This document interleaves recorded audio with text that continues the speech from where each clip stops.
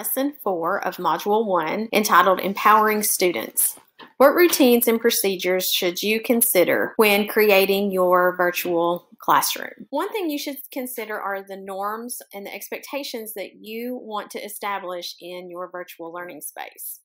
And norms are just how individuals in the group will interact with one another in the virtual space. What are the norms that you want your students to use when they interact with one another, as well as when they interact with you in a distance learning environment? And there is a space on the right where you can jot down your norms. A couple of examples of some norms would be to mute your microphone when students enter Meet or a virtual meeting. Another norm might be for students to not use the chat feature unless given permission. Another norm might be that students would raise their hand or use the raise hand function if they have a question. So what is an agreement? An agreement should communicate the teacher's expectations for the class. Basically, it's a social contract of the classroom community. And just some considerations for creating this classroom agreement for a blended learning environment would be, first, fewer number, the better. For example, make sure the number is small. You would want to have maybe 3 to 5 and no more than 5 of these teacher expectations. Second, create these with your students. If your students have ownership in the agreement, they are more likely to follow the agreement because they feel a personal attachment. 3 is state them positively. Instead of stating, don't type in the chat, you would say, wait to type in the chat until given permission. 4 is to make them specific. Make sure you are not vague whenever you are listing your teacher expectations. Make it very specific so that the student is very clear and they understand what you expect in your classroom. Also, review the agreement often, especially at the very beginning of a virtual meet. It's just a good practice, especially at the beginning of school, to review your agreement or your teacher expectations at the beginning of your virtual meetings, so that students are well aware and very familiar with what your expectations are for learning in a digital space. This is a template you can use to write out your classroom norms and your classroom agreement, and feel free to use this in your learning management system or in Google Classroom. In the Cult of Pedagogy podcast, 9 Ways Online Learning Should Be Different from Face-to-Face, they explore the concept of the blended learning model versus the traditional classroom. And in that, they discuss that we should devote time to building community and digital competencies. So students need direct onboarding for all platforms that you are going to be using. And they need to understand how to use their learning management system and any digital resources that they would need to use independently. We also need to make sure that we are really streamlining communication with parents, and we need to be predictable about that communication. So for example, you might always send a newsletter on Fridays. Any face-to-face time you have with your students should be used for active learning, not just a passive lecture. You want to make sure that you simplify and slow down your content. So if you're creating your own videos, make sure you speak at a pace that students are going to understand.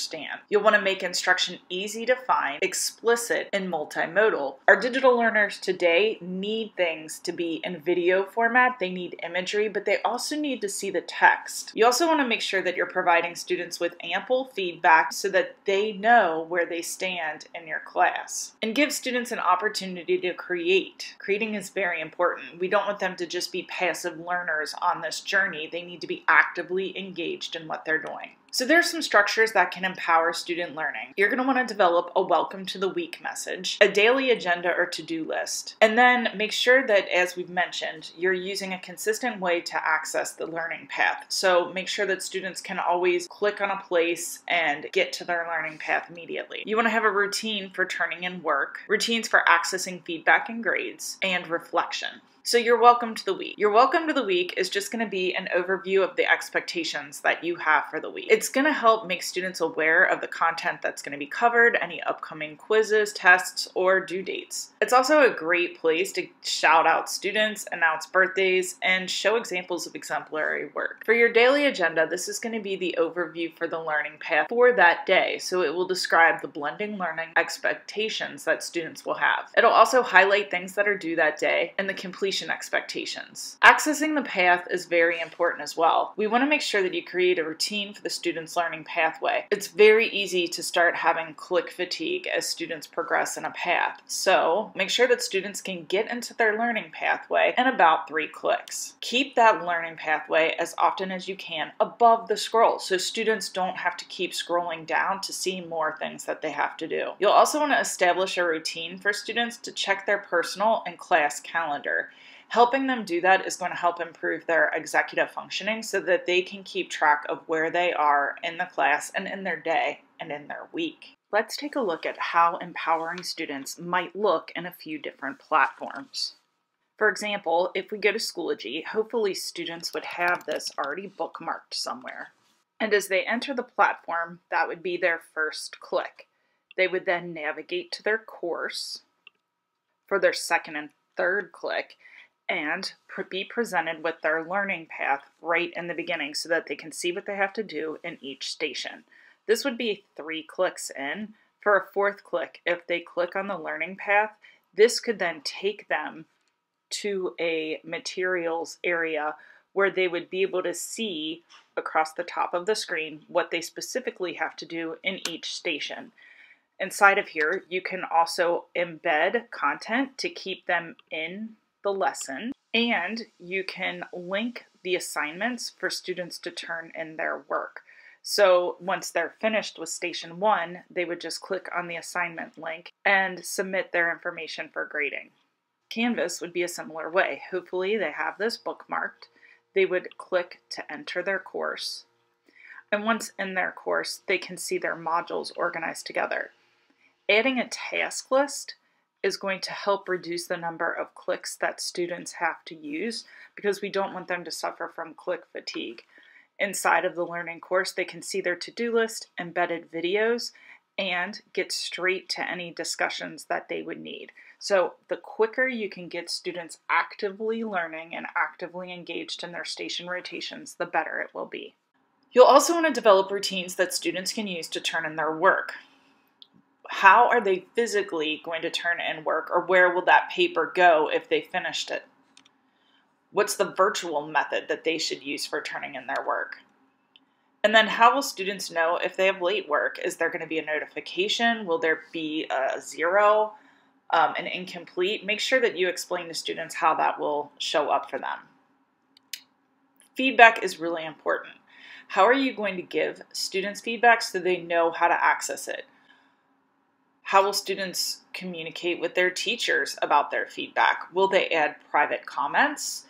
Are you going to direct them to comments inside of a document or comments inside of the LMS? Or are you going to verbally conference with them? And then also give your students a point of reflection. Periodically have students reflect on how they're progressing in their lesson pathway, but also have them pause and think about if they're maintaining the important norms and classroom agreements that you have developed together. For feedback, we want to make sure that we're providing explicit directions about how students can access their grades.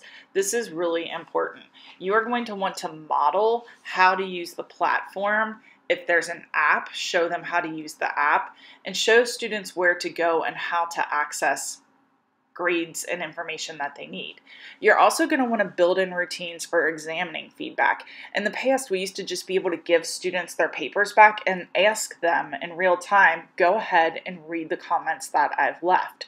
You want to do the same thing with virtual You want to do the same thing in the virtual space in whatever format of blended learning you choose to apply. Make that part of the daily rotation that students are doing. Finally, you could create a student schedule for students.